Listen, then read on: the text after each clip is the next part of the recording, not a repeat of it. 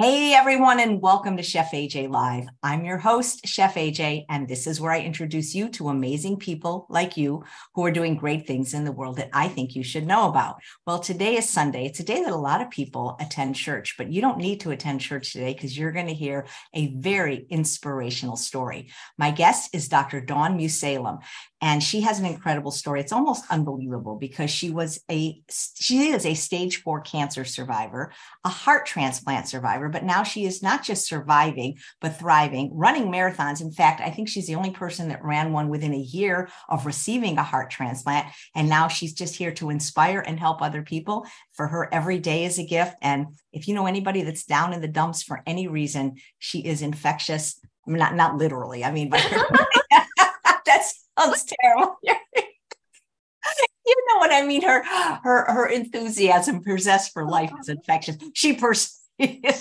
very safe if you're around her. Please welcome her to the show. Thank you so much for being here. Your story is, like you said right before, you have to write a book, and not even a book, it could be a movie, really. Okay, I'll do it. And I think Margot Robbie could play you. Okay, that sounds good. Well, Chef AJ, thank you so much for having me.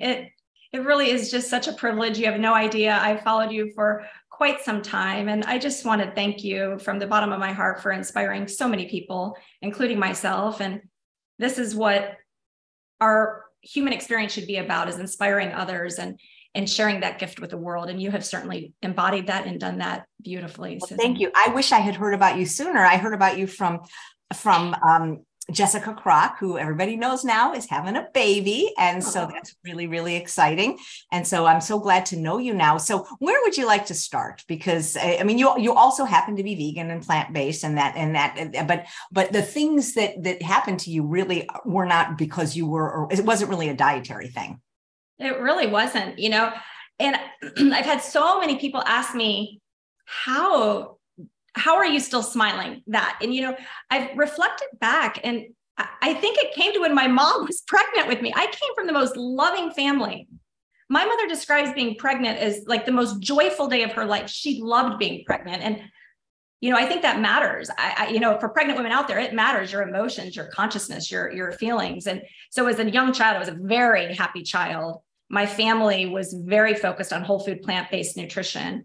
We were not entirely vegan. We were more vegetarian based, but we would have occasional meat. This was, back in the 70s, we had a butcher that was local in our very small community. So we were a very, a family who just used very small portions of meat if we had any of it. But come junior high is when I did become a vegetarian and vegan, and pretty much all the way through. It was kind of cute.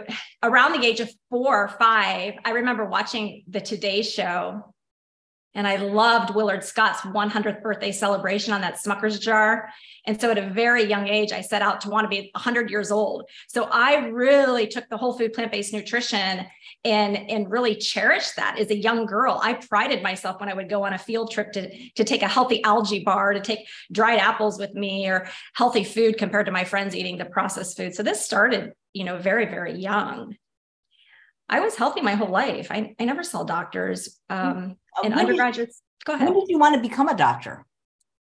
I knew that. So when I was young and people say, what do you want to be when you grow up? I'd say, I want to be 100 years old and I want to live to be a doctor. So I knew I wanted to do both. And I was very interested in more holistic healing, actually. My undergraduate study was exercise physiology and nutrition. So I wanted to study, how to optimize health. And I went on after my undergraduate degree to do research at the Cooper Institute, where I actually studied centenarians and how they were able to flourish well into their 100s and still attain high levels of cardiovascular fitness.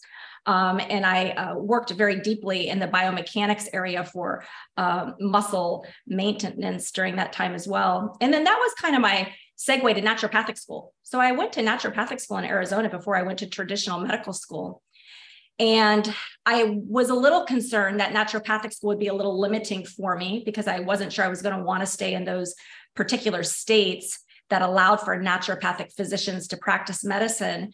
This was back in 1998. And at that time, there were very few states that were allowing for naturopathy to have a license. So I transitioned to osteopathic school, and there happened to be an osteopathic school right in the local area in Arizona where I was in naturopathic school. And that was a perfect fit for me. In fact, growing up, I only saw osteopathic physicians. And so I was very interested in more of that holistic scope of practice, the osteopathy, the craniosacral therapy, all of that was very, very appealing to me. And it was during my first few weeks of medical school that I wasn't feeling good. And here's this young woman who had just really took really good care of herself, never sick, very physically fit. I would often run 10, 14 miles on the weekend. I would climb Camelback Mountain in Arizona once or twice a day, even. I just loved physical fitness. And as I was saying, a few weeks into medical school, wasn't feeling well, saw a doctor. He said, maybe it's asthma, gave me an inhaler, saw a second doctor because my symptoms weren't getting better. He said, use the inhaler more. So weeks went by and the symptoms got progressively worse to the point that I could no longer run. I could barely walk. I couldn't even walk 100 feet without really having difficulty breathing. So your main symptom was shortness of breath? Shortness of breath. Otherwise, felt totally fine. And no one at either of those two exams had ever listened to me, which is so bizarre.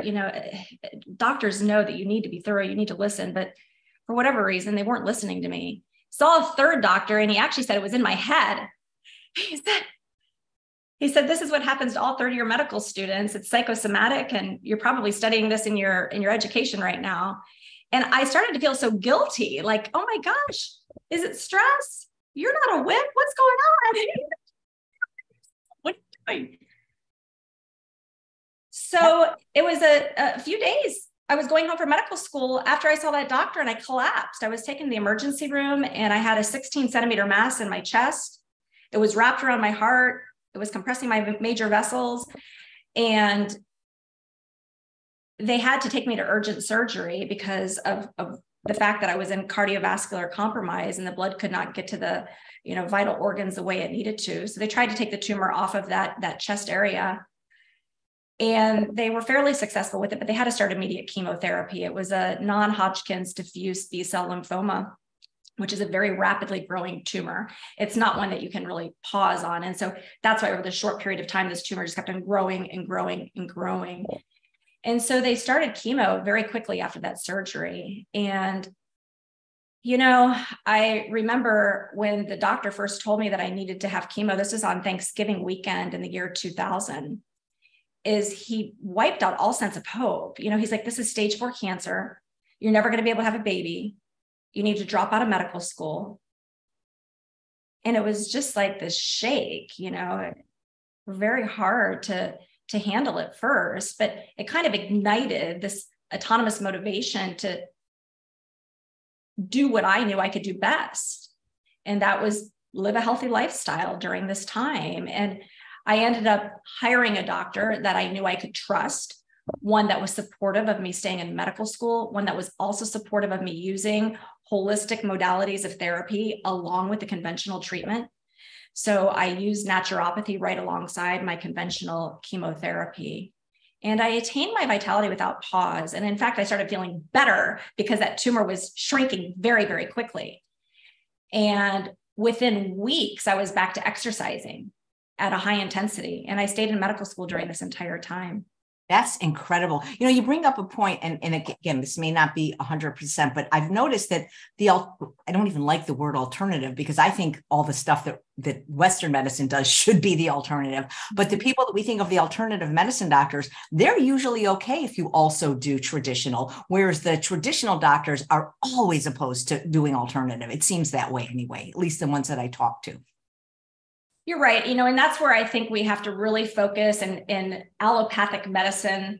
That's traditional, Western medicine with integrative care, where we use the evidence-based therapies and modalities that we know are safe, number one, that can potentially complement what we're doing conventionally or help to dissipate some of the toxicity and help patients to attain their vitality. And that's actually my specialty at Mayo Clinic is integrative oncology and lifestyle medicine in the cancer center. And I love what I do because for me, it's what allowed me to attain vitality during all my chemotherapy. I ended up needing a bone marrow transplant because it was a stage 4 cancer. And if they did not give me the bone marrow transplant, there was big concern that potentially this cancer would come right back and it would come back more aggressive and they would never be able to treat it. This was before they had the rituximab, which they have now for this sort of cancer. So, I just had the cancer at a time when this is all we knew. We didn't know what we know today. Do you have any idea what might have caused it? And like, you didn't even notice it until you got the symptoms. And by then it was already stage 4. Like, how could you have found out earlier, or could you have? Well, I think if that first doctor would have listened to me and done a chest x-ray, we would have found it early. This was a few months before those symptoms had progressed. I had presented around August to this first doctor, and then I ended up getting diagnosed Thanksgiving of 2020. So several months had passed. So had that first doctor listened to me, and taken my symptoms seriously, I think we would have caught this, and it would have saved all of this downstream toxicity that I've had to encounter, as a result of those very aggressive therapies that saved my life. I would never trade in what I did. I never look back and think, man, I wish I didn't do chemo, wish I didn't do the transplant, wish I didn't do radiation, because it saved my life, which otherwise I had a very high mortality rate, but it was miraculous. I really felt energized during chemotherapy. It was such a beautiful experience. And it probably sounds crazy for some people to hear this, but my life was glorious.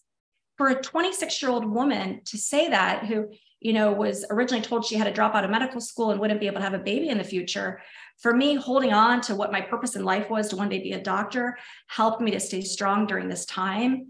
And it kept my mind off of it, and I exercised all during chemotherapy. During my bone marrow transplant, they brought a bicycle into my room so I could ride a bicycle in my room during the day. They even had a bicycle outside my room that looked at the mountains in Arizona in the morning. I would set my alarm every day in the hospital during my bone marrow transplant, wake up at 4 a.m. I stayed on a regular schedule so that life felt the same to me. I'd ride that bike every morning and watch the sunrise. And I remember looking out and seeing all the other patients. This was, you were like kind of the girl in the bubble, the boy in the bubble. You were in these very secluded all glass rooms, but you could see the other patients. It was very interesting. And it was like a circular unit. And oh my gosh, everyone looked so sick. And I didn't feel like I looked sick. When I look back now at some of those pictures, I looked awful, but I didn't feel sick. I felt like $1,000,000, and life was vibrant. The human experience was blissful, and it gave me such deep meaning, purpose, and gratefulness for my existence. And so I went on after the bone marrow transplant, and I had to have several weeks of radiation, about 8 weeks of radiation therapy, and continued on in medical school without pause, did terrific. The cancer was cured. It was a miracle. How were you able to keep up with medical school and the demands while going through all this treatment? That's what I'm saying. I was so energized. I ate my healthy diet. I had some of these naturopathic therapies that working alongside of me with acupuncture. I really see even in my own patients, and there was just a recent study that was a fabulous study that looked at the impact during chemotherapy of individuals on a plant-based diet, and it showed that it helped reduce fatigue. And that's what I experienced. I had severe anemia, but I never lost that energy.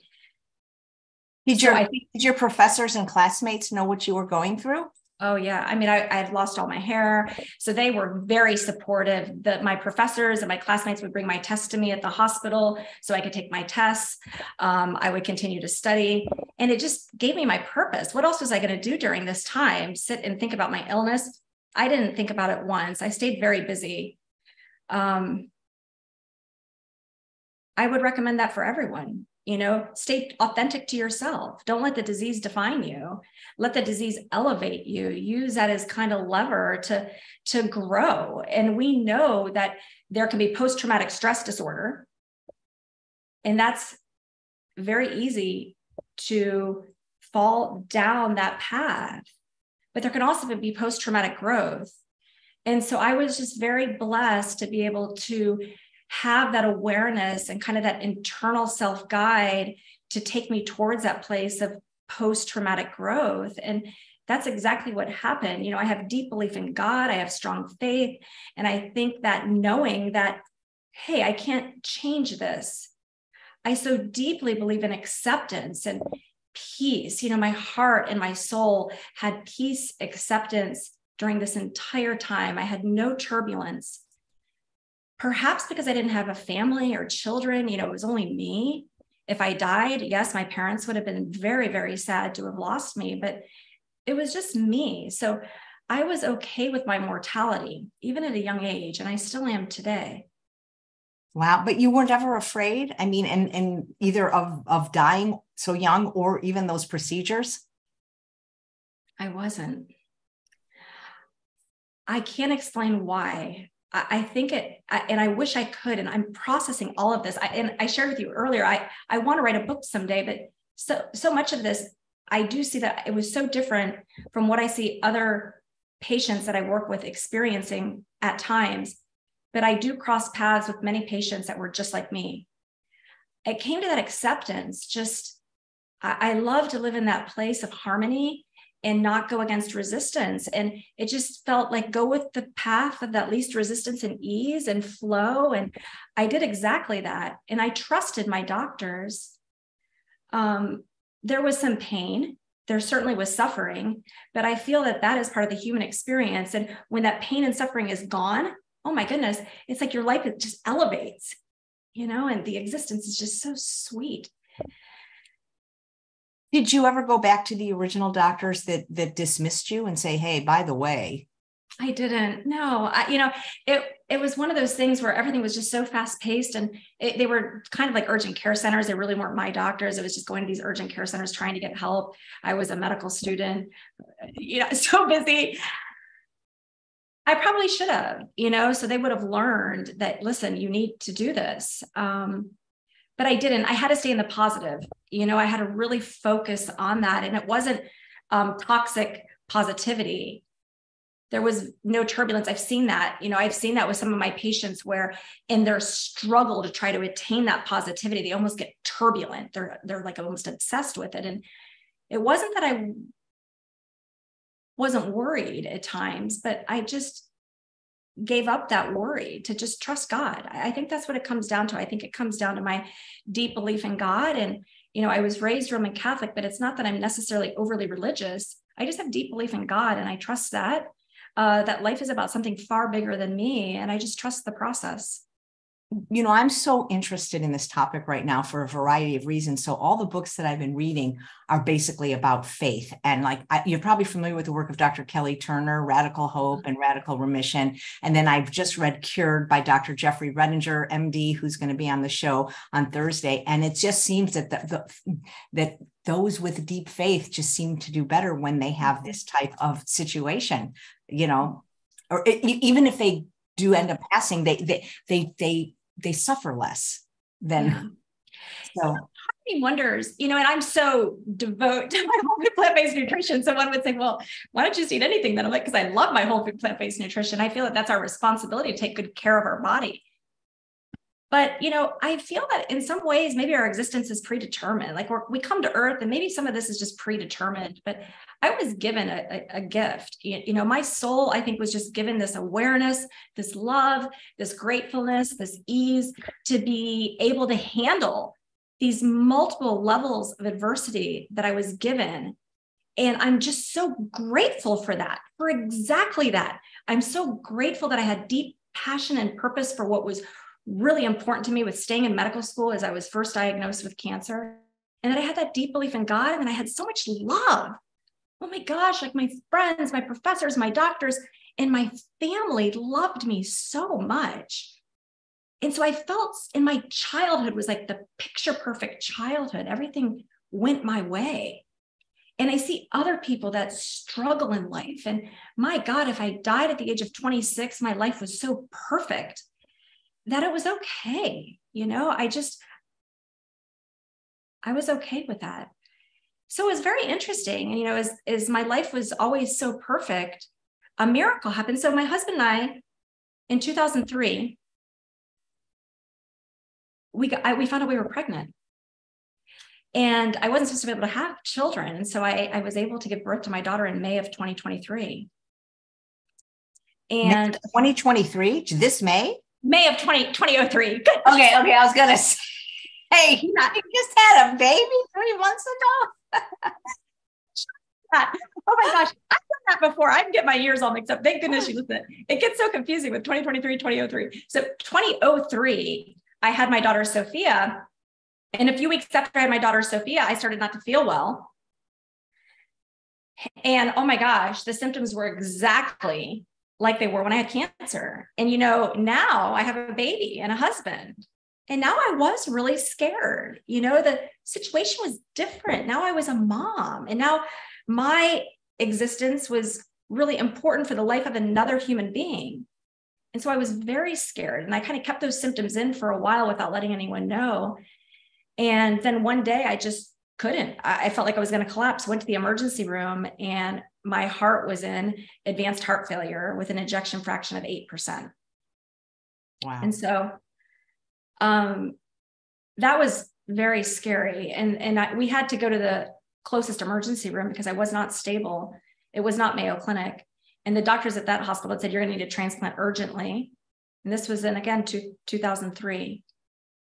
And so that's when I went to Mayo Clinic. This is when I first became a patient at Mayo Clinic. Now, I had done my training at Mayo Clinic for clinical training in medical school during this time. But I became a patient at Mayo Clinic, and they filled my heart with so much hope. They said, Dawn, we're going to use medications. When the medications don't work, we'll have to do procedures. When the procedures don't work, that's when we'll have to consider a transplant. But you may never need a transplant. That blows my mind, because do you know why you went into heart failure?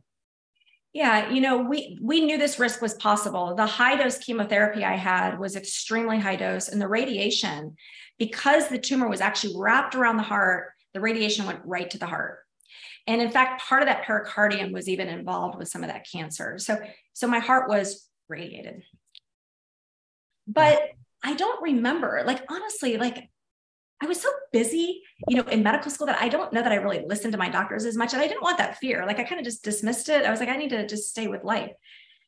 And so, yes, very advanced heart failure from chemotherapy, radiation, and possibly postpartum. Most women are not able to have babies after all this treatment. And here I have a baby very quickly. And you're like the miracle woman, that? Maybe that should be the name of your book, because really it would have, anything that had happened to you would have been enough, but it's like things keep piling on, and you're withstanding all these things and doing it with such grace and lack of fear. That's the thing. I get scared. If I have to get a tooth pulled, I'm freaking out. And you just seem to have this calm about everything that happens to you. But that's okay, and I love people so much when I sense that vulnerability. I think that's actually beautiful. And sometimes I wonder if I'm just too aloof to that. I'm not quite sure, but I think that's beautiful that you understand that level of vulnerability. And I think that's what makes each of us so unique. I love people. I just love people. I love that you said that. So the heart failure was really difficult. Not that either was great. What was worse, the heart failure and the heart transplant, or having the cancer and all those treatments, or were they both? Neither. Cancer was easy. Cancer was totally easy, because I knew we could treat it. And it was so crazy. I'm thinking, oh my God, I'm happy I have cancer, because if this is asthma, and if I had to live like this the rest of my life, I'd be miserable. So treat it, fix it, so I can get back to Dawn's life, especially with exercise being so important to me. So now I have heart failure, which really is a chronic disease that isn't going to go away ever unless I get rid of this heart, and so I was kind of on this new trajectory of life. I had to accept. I couldn't fight it, but it was so sad. I couldn't wash my baby. I couldn't hold her. I couldn't pick up groceries. I couldn't even pump gas. I couldn't do anything. Heart failure, I remember saying it was like my life was shackled. I had the fortune of having a phone call with Dr. Dean Ornish, actually asking if some of my residents would be able to shadow some of his telehealth visits. And he had asked me if I ever tried to do a plant-based diet to reverse some of my symptoms. And, I did. And it just, with all that. Who was it that you were talking to? Dr. Dean Ornish. Dr. Dean Ornish, that's amazing. He's done such beautiful research in this area. And it's just, my heart was so scarred from that radiation that everything I tried to do wouldn't reverse that heart failure. I was really dependent on many medications. And after a few years, they had to put a device in my chest that helped my heart work a little more efficiently. And it was very interesting that that device was very investigational, but it was very fascinating that they were able to put this device back in me. And this was around 2006. It was called a biventricular pacemaker. But then in 2008, August of 2008, we had a very loving family, and we had a lot of, even though I was in residency at the time, I was able to work back into medical school residency at Mayo Clinic, but it was very difficult in residency. And in 2008, there was one weekend that the whole family, we had a big family, we went out to dinner. And that particular night, my husband said, you know, honey, go sleep with the baby. And I didn't think a thing of it. You know, I was like, okay, that's fine. You go, I'll go with the baby. You get a good night's sleep. So the next morning I woke up, I was doing a little work at the computer. My daughter woke up, I fed her breakfast. And this is so unusual because our whole household, we're like wake up at 4 a.m. kind of people. And 8 o'clock rolls around and my husband still wasn't up. And so I just thought, this is so weird. Maybe he was just that tired. Maybe he's sleeping in, but he had never done that in years prior. So I went into our bedroom and my husband had actually died in his sleep. God. And that is the worst. And you know what I learned is I would so much rather be a patient. I would so much rather have cancer, have heart failure than to be the spouse who goes through loss. And I felt so helpless because I knew once I saw him that he had died many hours before. This wasn't something that had just happened. And I couldn't do anything. And, here I am, like, I'm just really just authentically happy, joyful, loving individual. And my existence is very high. And I describe it as everything just like free fall, like that roller coaster that you free fall. It's like my whole life and vitality just flattened. And I was just without any emotion. It was like I was alive, but there was nothing beyond that. I never went into a depression. I never got down, but I was flat. It's so hard to describe. How long have you been married? And how old was your child at the time? Sophia was 5. She had just turned 5. Do you think he knew? Because for him to say, go sleep with the, I think he was probably having symptoms then, and he didn't know. There was a strong family history of, earlier heart disease, and he probably just wasn't feeling well. And I don't think he realized. But what I would say is that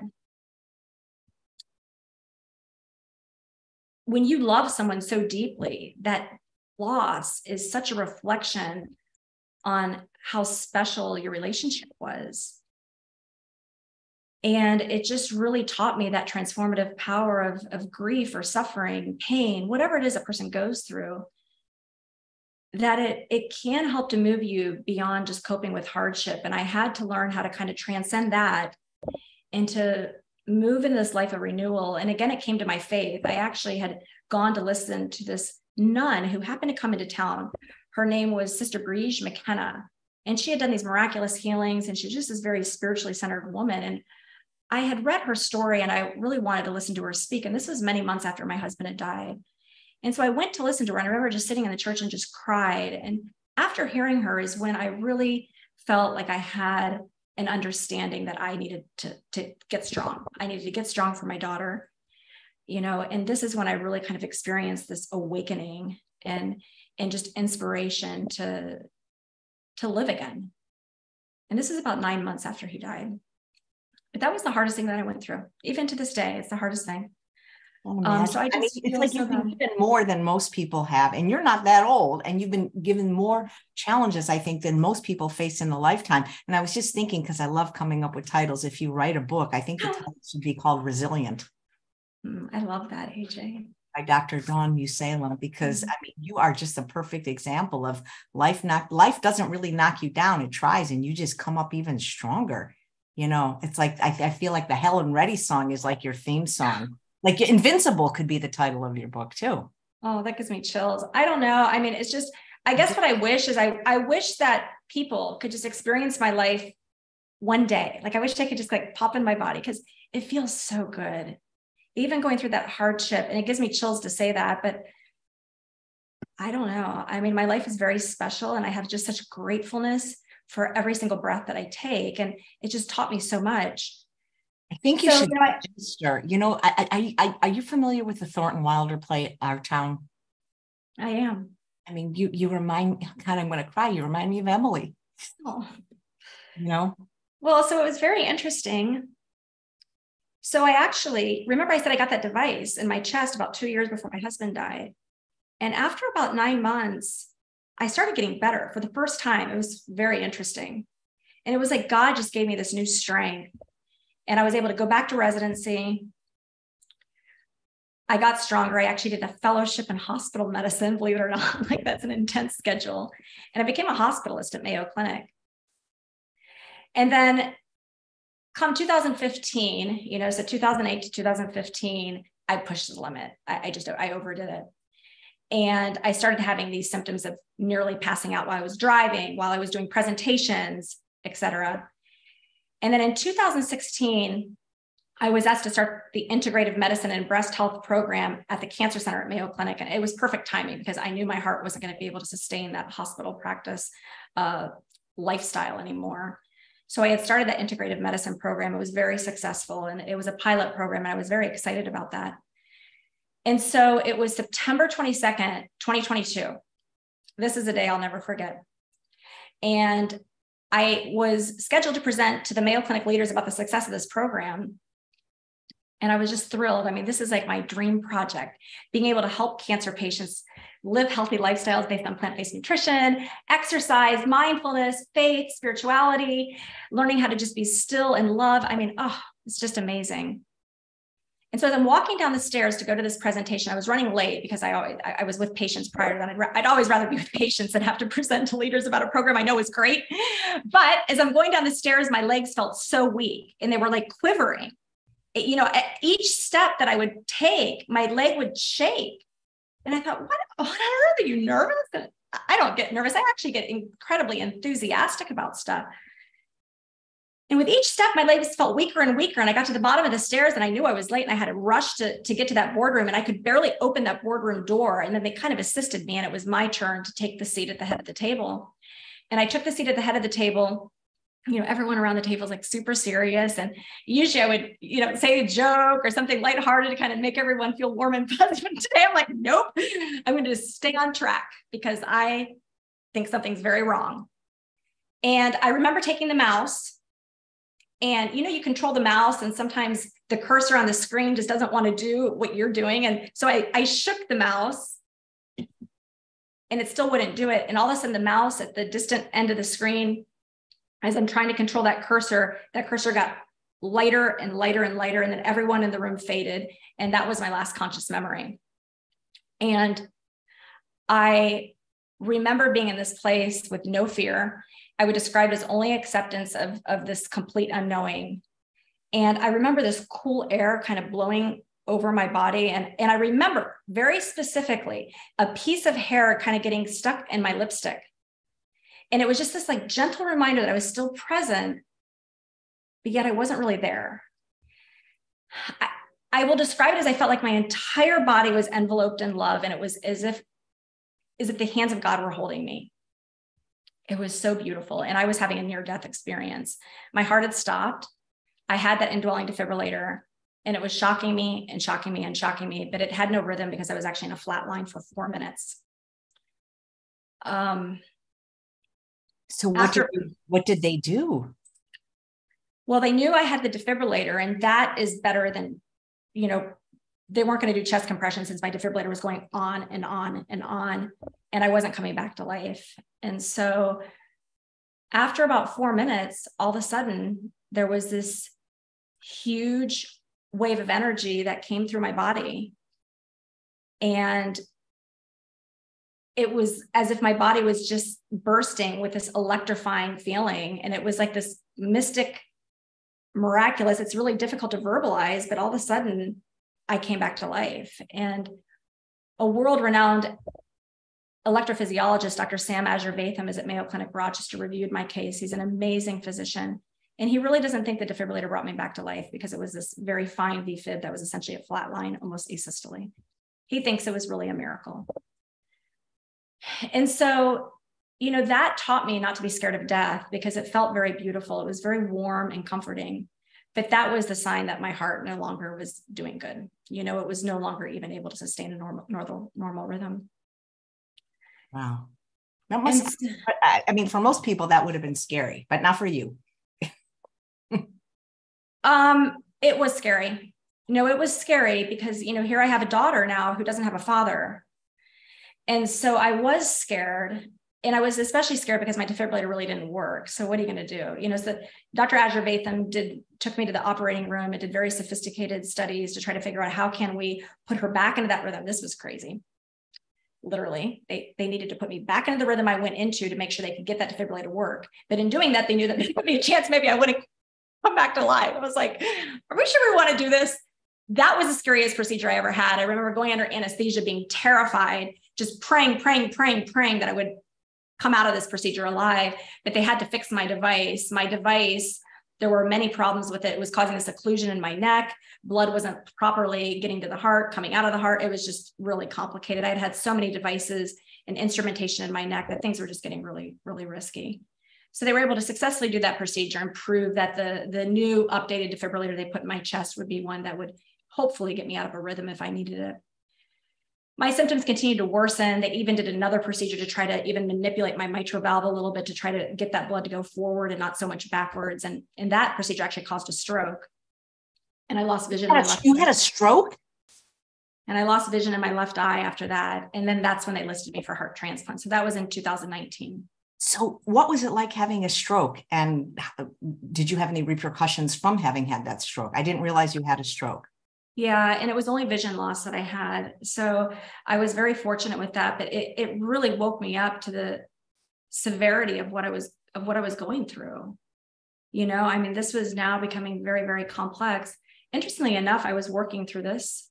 My work is so special to me. And so Mayo Clinic was so supportive. And so I was doing more telehealth. This was, of course, before COVID, but we were able to figure out this great platform. I did more visits from home. I would still go in and see patients, but oh my gosh, I remember trying to examine patients and I would just lean against the exam table because I couldn't even hold myself up. I would talk to patients and feel like I was going to pass out, but it was so important to me. And I remember one night after work, you know, it just took me so long to do everything. I was just so slow to think, to type, to get work done. I was walking to my car and I couldn't make it up the 3 steps that it takes to get to the parking garage. And I remember just crying, just thinking, gosh, I just want my life back. You know, I want to have energy. This was the first time I felt so weak and feeble and vulnerable. It was so scary just being in my own skin, even though I wasn't necessarily scared to die. It just was miserable. Heart failure is such a hard disease. And this is really a shout out to the need for organ donation because there's such a shortage that you have to get this sick before they'll ever consider transplantation. So in 2019 is when they finally listed me for heart transplant, and they tried to keep me in the outpatient setting. And I was listed for 14 months and still no matching heart, not one call. No, so hearts have to be matched just the same way other organs do, like kidneys and livers, right? You can't just... And it's especially hard because size, and I'm a very small person. And so the size was the biggest thing. And I'm type O blood. So being type O blood is common and I'm small. And so it just was a really hard thing. I was either going to have a pediatric heart or else it would be a very small stature person that I would get the heart of. And then I developed COVID in November of 2020. And I did, you know, we know the data with whole food plant-based nutrition and COVID. And I credit that to being alive. I really do.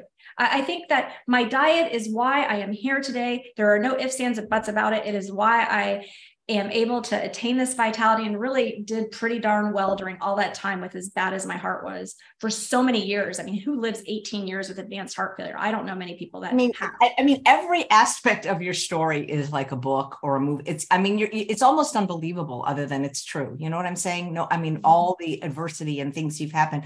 And like you said, you know, you started out as a healthy person. Mm-hmm. I know. But wasn't that beautiful? Like I had like my eye on that. Like I was going to get that back. Now I knew I would one day get that back because I was listed for transplant. So January of 2021, I wasn't safe to be at home anymore. So they admitted me to the hospital for supportive therapy. I was extremely sick. And this was during COVID. So to be listed for heart transplant during COVID was a really difficult time because we didn't know if it was safe to take organs, if the person had COVID, and now we're giving it to a person that's going to be immunocompromised with transplant. Here, I had COVID just weeks before, and they're going to be bottoming out my immune system when they get a transplant for me. So there was all this controversy as to what do we do? And so on February 5th, 2021, they found a matching heart. Wow. And we were really limited with who could even come and see you in the hospital because it was COVID. Well, who was taking care of your daughter? Because she wasn't that old then, was she? Yeah, my mom was. I'm so supportive. My mom has helped me raise my daughter through her whole childhood. And it's just been such a blessing. My parents are so supportive.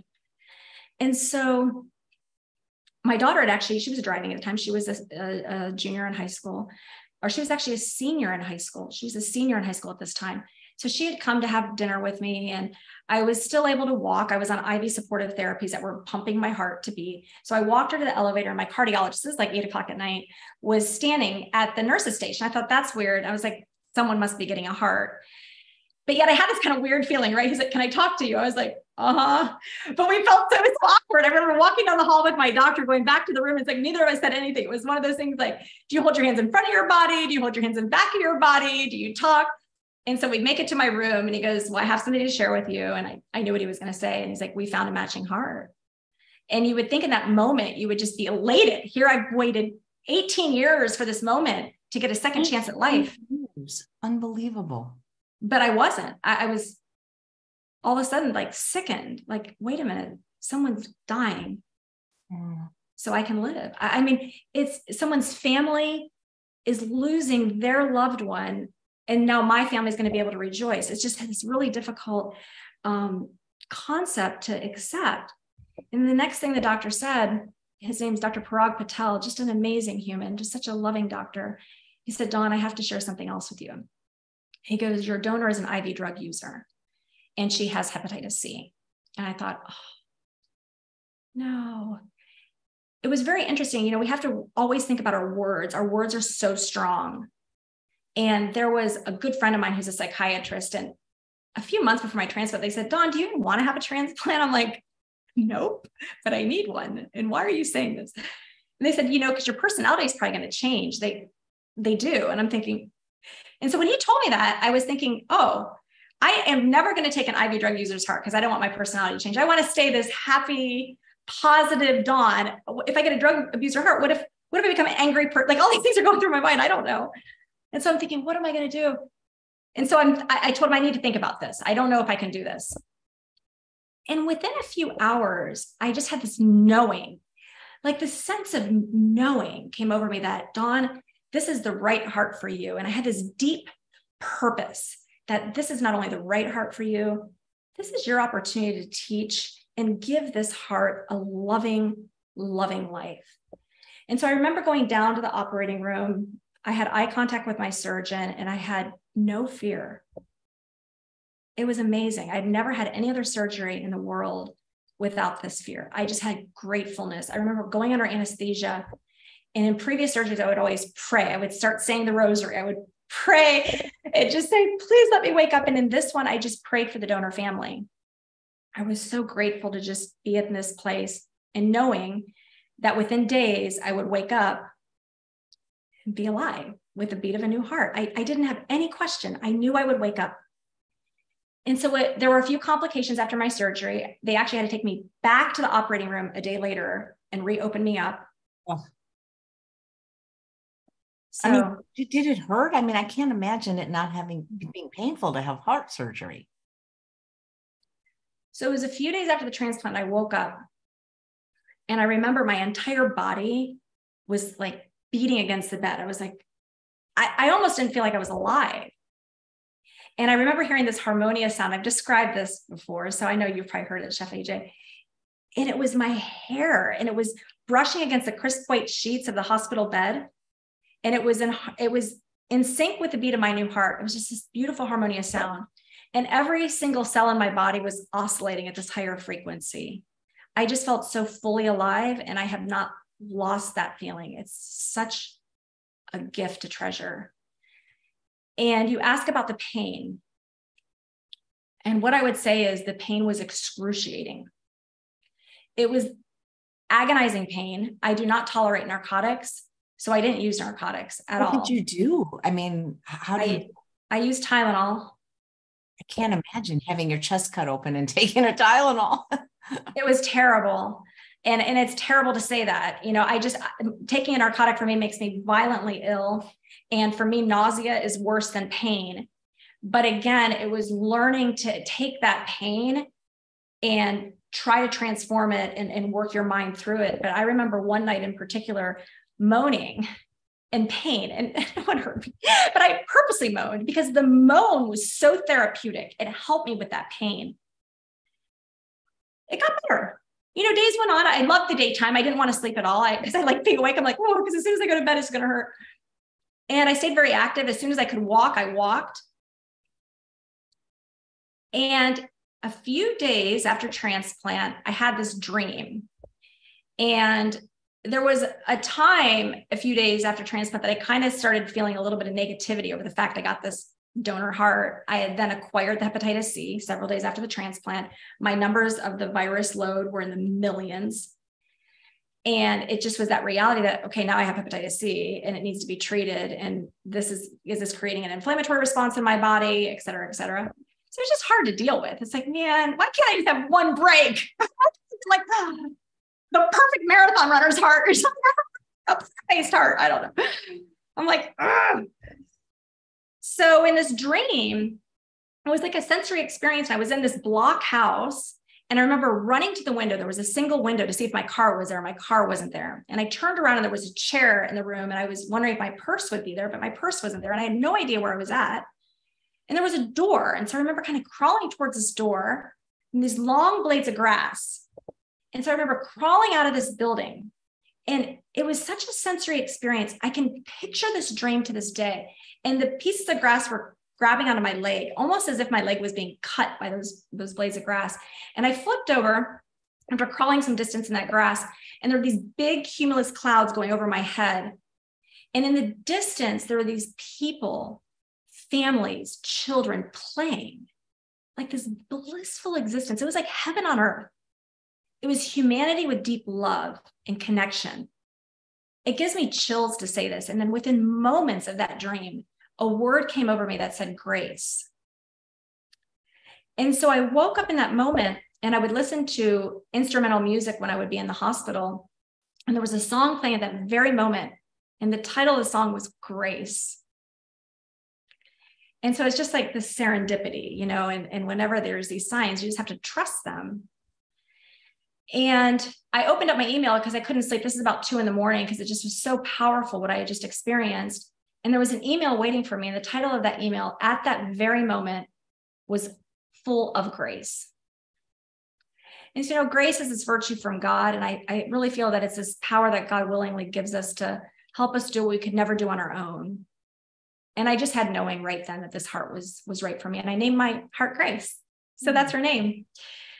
So I set out after my transplant because it was interesting in the hospital, with my plant-based nutrition. When I went to the hospital, I'm like, listen, you guys need to have all this stuff. And so they did. Mayo Clinic has great whole food plant-based options on their hospital menu. And so it wasn't any problem at all for me to eat this stuff. But I had one doctor who said, you need to have some muscle milk. All that soy you're having is going to cause rejection. I'm like, not doing muscle milk. I will keep having my soy. So I kept having my soy, and I thought, I need to do something that's going to be remarkable so people will understand the importance of whole food plant-based nutrition. I'll run a marathon at 1 year. People thought I was crazy, but my medical team was supportive of it. So after 6 weeks, my cardiothoracic surgeon said, okay, I'll let you run. So I started running after 6 weeks of my transplant. It was incredible. And actually my time was pretty darn good. It was the craziest thing. And by 3 months, I ran my first 5K. At 4.5 months, I climbed Camelback Mountain, that very mountain I used to climb right before I got cancer. It was just so meaningful. At 8 months, one of my cardiologists ran a 10-mile race with me to see how I could handle it. And he pushed me super hard. I remember thinking, you're going to kill me. He ran me so fast. But at 8 months, I ran that 10-mile race, and I knew I would be able to do it. So I did that half marathon 10 months after my transplant. And then on my 1-year heart transplant anniversary, I ran a full marathon. And it wasn't about running the marathon. It was really about just showing if you really take good care of your body, you can do anything. I mean, there is no limit. And it was fabulous. I mean, I had to really listen to my body. I really made sure I got 7 to 8 hours of sleep every single night. I had the perfected nutrition, and I really still do. For me, perfected nutrition is my harmony. I love it. It's not as if I'm sacrificing a thing. It's the same way for you. I know too, Chef AJ, it's just my everything. It's my excitement and my enthusiasm of my day. And I trained really smart. I did physical therapy regularly to strengthen all those small muscles that had gotten so weak over the time, but it was amazing. I could share this picture with you. At the finish line of that marathon, there was a construction sign. And on that construction sign, guess what it said? Big letters, Grace. My gosh. It was crazy. And then the more crazy is my number for that marathon was 365 days after the transplant. So it was really cool. Had you run marathons before? I didn't. It's different back then. So you waited till I have a heart transplant to run your first marathon. That's amazing. I could have run marathons before because I was really physically fit, but back then it really wasn't as popular for people to do that. You know, I had this 18-year pause when I couldn't do anything, and I was busy with medical school. So then I definitely couldn't have done a marathon. But during my undergraduate training, I just, but I would run 10, 14 miles on the weekend. So I always ran distances, but I had never run anything over about 14 or 15 miles. So yeah, Jeff Galloway helped to train me. He does a run, walk, run. And so he was really pivotal with making sure I got through my training safely. And the medical team at Mayo Clinic was exceptional. They do a lot of runner's analysis in terms of their high-risk patients. And so they did this in a way that I would be safe. I would not advise a person who is not eating right, not sleeping right, to consider doing a marathon after transplant. And I've had a lot of transplant patients reach out to me and say, oh my gosh, I want to do this. And the first thing I say is you need to fix your diet because that's critical for recovery. And you don't want to put your heart in jeopardy. You don't want all those free radicals. You're already at a high risk for future cancers. So you need to be on this plant-based diet if you're going to do something like that. My recovery was crazy fast. It was so cool. What Elizabeth wants to know, what do you eat in a day? And did you eat differently when you were training for the marathon? Yeah, it's really hard. There was one point post-transplant, I was on 75 pills a day. What? How do you have time to swallow 75 pills? It is terrible. This was early on after transplant. You're on just so many pills. This was within the first few weeks. It was just really tough. And some of those transplant pills cause a lot of GI upset. And I still struggle with that tremendously. And it's not something I've really been able to control. I just have to, do my best and do smaller meals and so on and so forth. So I do a lot of batch cooking because I'm super busy. I always have kind of a choice of 3 different breakfasts. I love overnight oats and I love sprouted food. I am a big believer that our food is our energy and it helps to source our vitality. And I really believe that sprouted food is a terrific way to really enhance vital existence. And I share this with my patients. I say, you may think I'm crazy, but if we look at the traditional ancient healing systems of Ayurveda, they do talk about how sprouting food is very energizing for the human spirit. So I love sprouted oats. And I put a ton of berries in there, mixed berries. I do some flaxseed, usually 1 to 2 tablespoons. I may do a tablespoon or 2 of chia seed in with that. I do soy milk. I stir it up, let that sit overnight, and I'll have that in the morning. If I don't want that, I'll do a piece or 2 of Ezekiel bread with avocado, with lemon juice and garlic. I always batch prepare some roasted chickpeas, and I love my roasted chickpeas with smoked paprika on it and some garlic. And I'll put some of those roasted chickpeas on the avocado toast, and then I'll put a whole bunch of microgreens on it. And I'll usually do 2 pieces of Ezekiel toast. And then I have this other thing that is my favorite. I had this morning. So I'll do a piece of Ezekiel bread toasted. I'll take a bag of frozen organic raspberries with some silken soft tofu and put the silken soft tofu and raspberries in the food processor with some lemon juice and 1 or 2 dates. And I let that grind up, and then I put that on top of my Ezekiel bread. Oh, and I do a handful of walnuts in that tofu. So that's my breakfast. And then for lunch, especially when I'm busy, a lot of times I have meetings at lunchtime. So I'll have things already batch cooked. I'll do a big bowl of mixed greens. I will have already batch cooked some sweet potatoes. I love those purple sweet potatoes, especially those Stoked sweet potatoes. They're my favorite food. If they said, Dawn, it's your last meal, what do you want? There's two things I want. One of them is Stoked potatoes. The other is dates with a pecan in it. I love dates. So I love Stoked sweet potatoes. I think I love the color, but I love the taste. And so I'll put Stoked sweet potatoes in my salad. And then I love to do quinoa with some beans in it. I put that in there. And then I usually use leftover roasted vegetables on it. And if I don't have that, I just use frozen vegetables to throw on it. And then Chef AJ has turned me on to the California balsamic dressing. And and I'll pour that on top. It's so good. I'll eat that.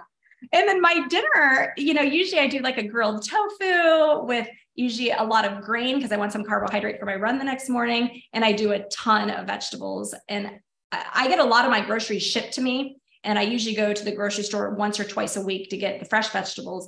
And I really try to optimize my gut microbiome because I'm a big believer of gut microbiome optimization through food variety. And so I have a lot of fun with different, vegetables. So I'll just go down the vegetable aisle and things I haven't had the week before, I try to pick those things and kind of rotate it that way. So I get a lot of food diversity. And I really try to work with my patients to do that too. And it makes it so exciting to try different food. Are you still running regularly, or what do you do for exercise? Yeah, I ran 8 miles this morning. Incredible. No, it's exciting. So I'm running New York City Marathon. And that's in November, but I did have to have a recent surgery. So this has been a little tough because I had 6 weeks that I couldn't run. After the surgery, I was so committed to walking to try to keep up that cardiovascular endurance. So I walked the day after surgery a few miles. And then every weekend after that surgery, I would walk 8 to 9 miles. And so then I just started back running about 10 days ago. So I think I'll be okay.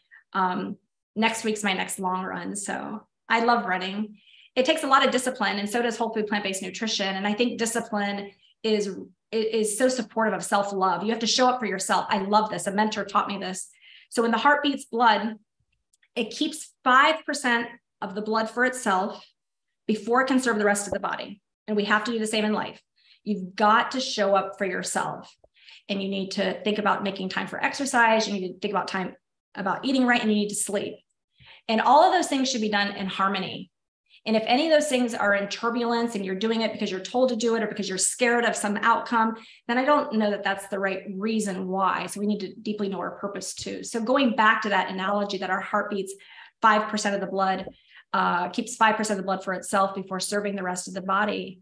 What I love most about that is that 95% of the blood goes everywhere else. So in life, I think we need to share our gifts with others. And that's why I'm just so blessed to be in what I do for a living, working with women with breast cancer to help them live a healthy life. And my job gives me back so much meaning. It's not even like work. It's a passion project. I love my job. And I'm just so fortunate to be able to do that. But that's what I do for my nutrition. There was a great study at the Ohio State University. I actually went to undergraduate study there, but they did this kind of cool study. And when I work with my women with whole food plant-based nutrition, I have some women come in and they're very turbulent about it. I know they don't want to do it. Their husband's making them, or maybe a friend's pushing them, or they're scared of dying. So that's why they want to do it. And I really want to talk to them about falling in love with the reason they want to do that whole food plant-based nutrition, that it's going to energize them. It's a way of them giving back to their body, because that emotion, that conscious understanding of why you're taking part of this whole food plant-based nutrition matters. And in this study at Ohio State, they were feeding rabbits high cholesterol junk food. And there was one technician that when he would feed the rabbits, he would love the rabbits. He'd pet them and love them. And so when they did the analysis, there was this one group of rabbits that didn't have high cholesterol, but they were eating this junk food. And that's how they found out that this one technician was loving those rabbits. So, I think when we eat our plant-based nutrition, it generally for most people comes from a place of love and excitement and enthusiasm, but you need to have that mindset that this whole food plant-based nutrition is something that really excites you and you're doing it for all the right reasons. So I don't believe in fear tactics. When I talk with patients, it's not about, oh, if you don't do this, you're going to die, or if you don't do this, you're going to be miserable. It's like, hey, let's do this. You're going to feel great. And gosh, look at how exciting this research is. This research is showing that it can improve cancer outcomes. This is awesome, that it can enhance your chemoimmunotherapy potentially, et cetera, et cetera. So it's a beautiful position I'm in to do all this. I could talk forever. I don't have a problem with talking. I should probably be quiet. Well, you can come on and talk anytime because you're so inspirational. Gina's wondering how did your daughter do with all that happened? You know, losing her father at age 5, having a mother that wasn't well. How is she doing, and how did she do with this? Gina, thank you for asking that question. It was so hard on her. Bless her heart. She really struggled, and she would be comfortable with me sharing this, but she really struggled with her mood being very down, and she was very scared that I would die. And within the last year, she has flourished. Like, she has this knowing. And you know what she said? She goes, Mom, I was scared until you were a year out from your transplant because I knew that was the most likely time you would die. She's like, it wouldn't be that you would die going into the transplant, but you would die within that first year. And she said, now I know you're safe. And it was just like this burden was lifted off her. She's doing so amazing in school. She's actually coming home from Auburn University to see me this afternoon. So I'm so excited to see her. And when she went to college, though, she fell off the whole food plant-based bandwagon. Oh, I was going to ask you, was she raised whole food plant-based? She was raised very healthy, but her dad was not whole food plant-based. And so she kind of, was in the middle. So I had her eat extremely healthy, and it was always whole food, but she did have some chicken and things like that. But that's not necessarily what I encourage. And when she went to college that first year, she definitely fell away from it, and she didn't feel good. She had gained weight, her skin wasn't as clear. So now she's on whole food plant-based, and her friends are like, oh, I'm like, you're back. I'm so happy. So we're going to go have a nice whole food plant-based dinner tonight. So she's very excited about it and shares certain recipes that she's making herself at college. She goes to a school in Alabama, and it's very difficult to eat healthy there when those kids go out. So I'm hoping that she takes some interest even in lifestyle medicine. Through the American College of Lifestyle Medicine, they have so many opportunities for undergraduate students to go onto that campus and be influential with the importance of healthy living, especially that with whole food plant-based nutrition. So I'm trying to encourage her to take part in that. Wow. Can I ask, did you ever remarry? So I did, and I met an amazing man, and he was so supportive for Sophia during this entire time. And we have just been very fortunate to have that friendship. And we kind of live 2 very different lives, though. During this time, it's difficult when you go through these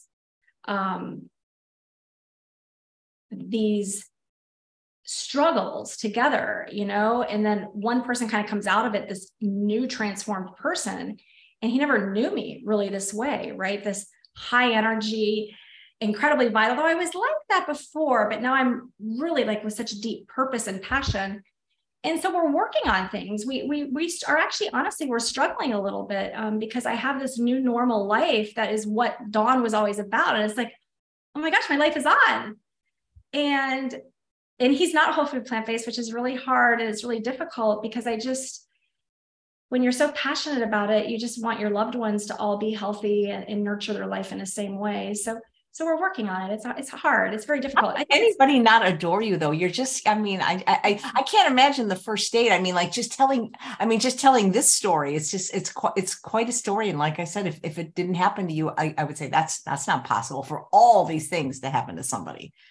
You're very kind, Chef AJ. Thank you. But I have my weaknesses too, and I'm working on those, and we're trying to work on that. But that's my biggest struggle right now in my life. And I'm very open with my life. And, you just have to be authentic to yourself. And we both do. And I believe in that. And for me, my priority in life right now is really to help serve others. I just have such a desire and need, and I'm alive because of a gift from another human being. What a sacrifice, right? To be able to transform the finality of death into deep meaning and purpose. And I want to make sure that I do that with my life to help others. And for example, yesterday I had this beautiful breast cancer retreat for my patients all day long, where women got to learn about the importance of whole food plant-based nutrition and the importance of movement and love and social connections.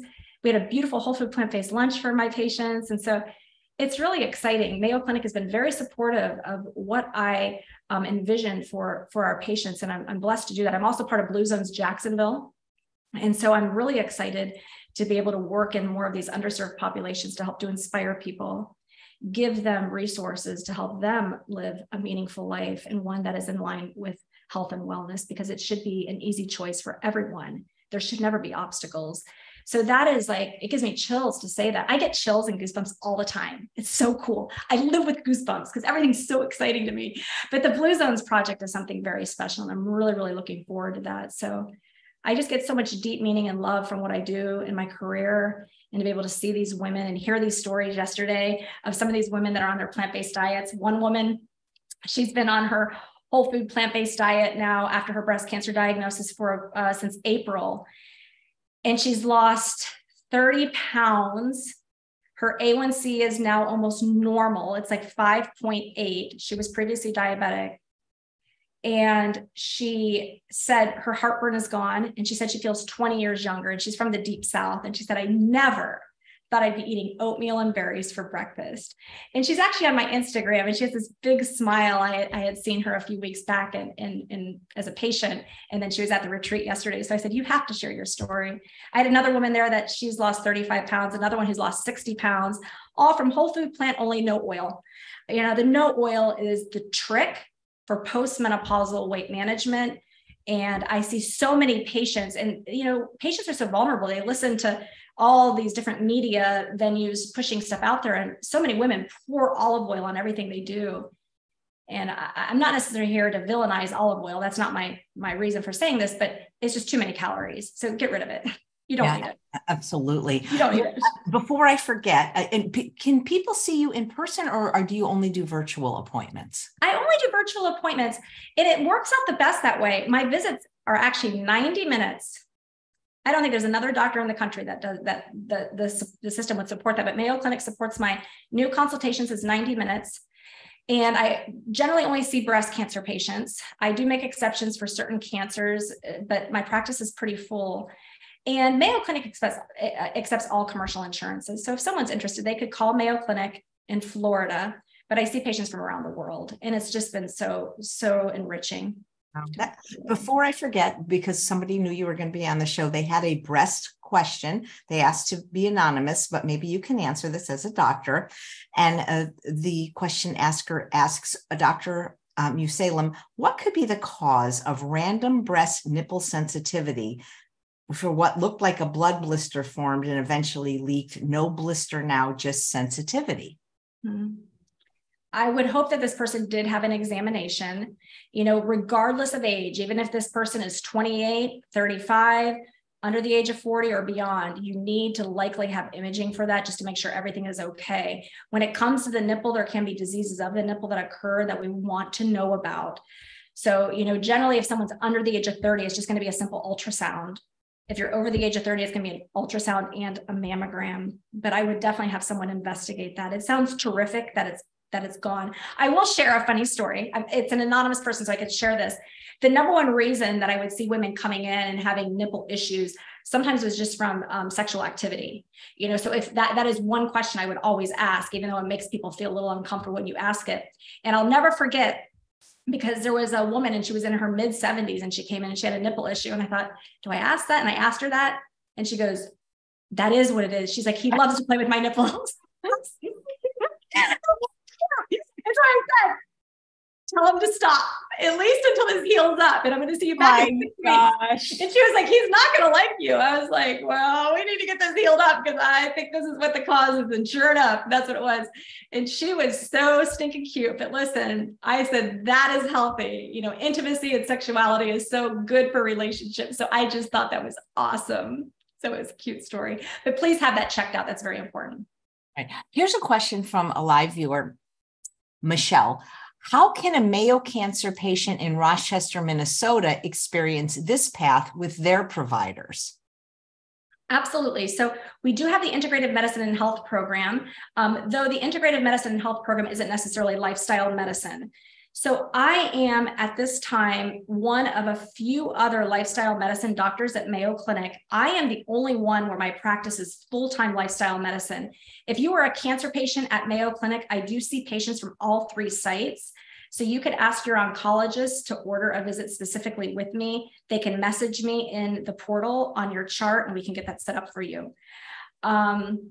There is an amazing nutritionist at Mayo Clinic Rochester, Joseph Gonzalez. He has worked with Neil Barnard. He's worked with Dr. Michael Greger. He used to write for Nutrition Facts.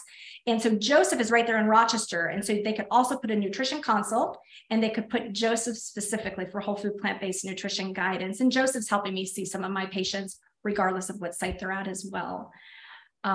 But yes, my goal is to grow this program. In fact, I'm director for the lifestyle medicine residency curriculum. I have over 40 residents from across the enterprise at Mayo Clinic. We're getting ready to enroll our next group of residents on top of those 40. So we may have 60 residents. It's very fascinating to see the interest among our residents. And these are some of the sharpest, smartest minds in the world. So I'm really excited. See, I got goosebumps again, excited to have this opportunity to work with these young minds and their enthusiasm to help them become lifestyle medicine doctors as well. The board certification through the American College of Lifestyle Medicine is a very important pathway for doctors to take if they want to be a part of this sort of medicine, so they can properly onboard people with whole food plant-based nutrition. Because if I have a person that's willing to do it, I want them to be the healthiest person on this planet. I don't want them to be someone who ends up with, any deficiencies because they're not doing things properly. But let's face it, on the standard American diet, that's more risky, right? But I want my whole food plant-based patients to shine perfectly. Wow. What a great way to spend a Sunday talking to you. We don't have to go to church now. So obviously people can follow you on Instagram. The link is in the show notes, which is below the description, on YouTube. It's Best Guys to Watch on YouTube. You can see all the links. If they want to make an appointment, they can make an appointment. We have to wait for the book and the movie, apparently, because it's not written yet, even though I've already cast it with Margot Robbie. But, what can I tell you? Oh gosh. You're just talk about having purpose in life, Mm-hmm. I hope that everything going forward is going to be easy and joyful for you. You've been through so much and you've just risen to the top. Do you have any lasting effects from anything? Like, because somebody had asked, because you said when you had the stroke, you lost vision, like that came back? Mm-hmm. Fortunately, it did. I still, out of my peripheral vision of my left eye, I don't have that visual field. It is gone. But I don't pay attention to it. In terms of residual side effects, I don't know. Maybe I do. I just don't have time for it. I just dismiss it. There's some discomfort in the sternal wound where I had that open heart surgery. There's these big wires that you can actually see. It's kind of ugly. That hurts if I lean over. I noticed that. But gosh, I will say that the plant-based diet keeps the inflammation so low. I think that's why I feel really, really good. The only side effect that's a tough one is the GI side effects, especially with running. And it's just been hard to figure that out. And, you just do your best. You just accept it. I'm alive. I'm so grateful. And that's what it's all about. And now I'm down to very few pills, by the way. I don't have to. You need to have like a regular presence, because just listening to you just is so inspiring, because I tend to make mountains out of molehills. And then really, I have a little pain in my hip, and then I listen to your story and it's like, it's just, you're just helping so many people, just sharing your story, even if you weren't a doctor, helping people that way. So people love your energy. And they think you're amazing. And they've been mentioning in the chat that you're going to be speaking at T. Colin Campbell retreat in October. So if they wanted to meet you in person, they could come there. I am. I'm just so excited about that opportunity. And it was really such an honor to be invited to be on nutrition studies with T. Colin Campbell's medical advisory board. So I love the ability to do that. And they've done such wonderful work to help inform doctors through their training. I really feel that for any doctor who wants to learn how to prescribe whole food plant-based nutrition, it's wonderful to become board certified, but you really need to do the T. Colin Campbell training and attain that certificate. And even for people who want to learn more about whole food plant-based nutrition, that is a wonderful course. It is very science forward though. So it's not an easy course and it's very time consuming. So I want to give them a huge shout out and applaud them. And yes, I will be at the retreat. I'm very excited to be honored to speak at that. I'd tell you to keep the faith, but you already are. Well, AJ, you are so inspiring, and you have no idea the power that you have on people yourself. So just know that. And I feel so joyful and energized being with you this morning. So thank you. Way to start the day. And you're getting 2 more bottles of vinegar. Yay. Well, Dr. Dawn, thank you so much. What a gift you are. Thank you, Chef AJ. Thank And you. everybody's saying, please have you back. So I know you were going to share some pictures. We didn't have time for that. So come back and maybe share some of those photos next time. That sounds great, Chef AJ. Thank you for everything. Have a great Thank you so much. And thanks all of you for watching another episode of Chef AJ Live. Please come back tomorrow at 11 a.m. Pacific time. My guest is Shane Martin from Shane and Simple, and he's going to tell you how plant-based saved his life and going to be making a recipe, chickpea curry in a hurry. Thanks, everyone. Please share this broadcast because it is so worthwhile. Take care.